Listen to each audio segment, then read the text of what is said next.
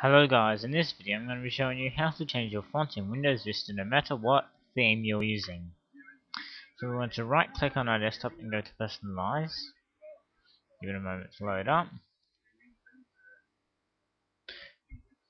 Go into Windows Color and Appearance.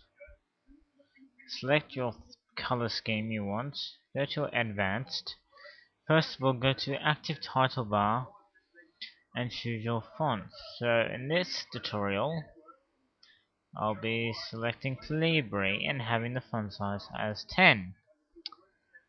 And we also want to go to Inactive Title Bar and make sure it's selected as the same font. Click OK, then click Apply. Please wait.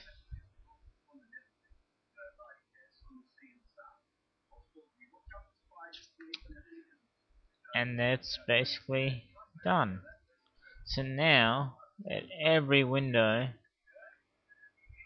it's pretty much at every title bar, you'll be using the font Calibri. Comment, rate, subscribe if you like the videos, and thanks again.